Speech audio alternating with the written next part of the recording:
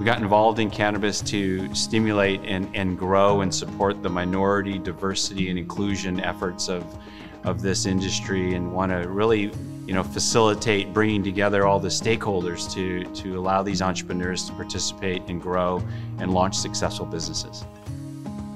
Breaking down barriers in the government and private sector is absolutely an obstacle and a challenge.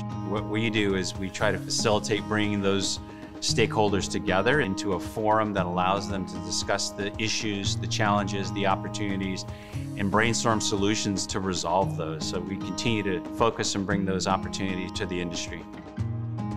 The community college's efforts to embrace and support this industry for not only workforce but entrepreneurship is critical.